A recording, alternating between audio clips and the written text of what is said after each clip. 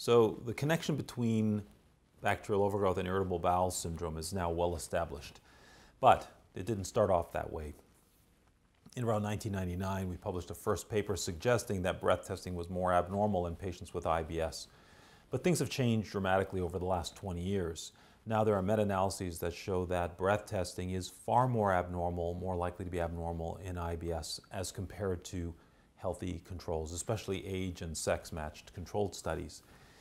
But what's even more clear is now from sequencing trials that SIBO is an important part of IBS, and E. coli and Klebsiella appear to be the big components of small intestinal bacterial overgrowth. But small intestinal bacterial overgrowth is a little confusing. So talking about that, it basically means that the bacteria of the small intestine are overabundant.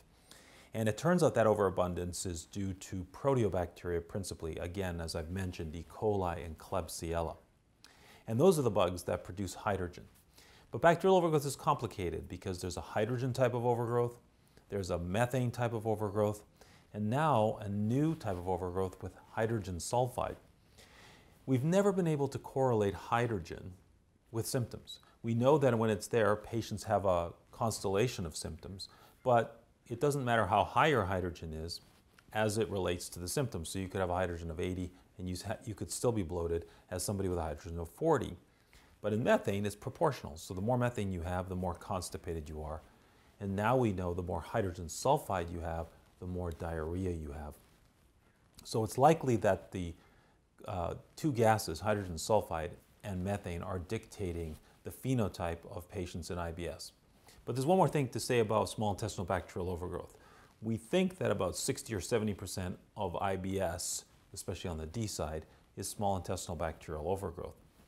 But small intestinal bacterial overgrowth can happen in and of itself for other reasons. If you're on narcotics, if you have adhesions, if you have diabetes of a severe nature with neuropathy, if you have pseudoobstruction or scleroderma, all of these things can precipitate bacterial overgrowth.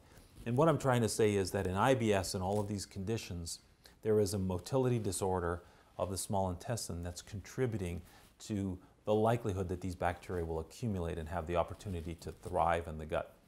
So, small intestinal bacterial overgrowth is a big part of IBS, but it's bigger than just IBS.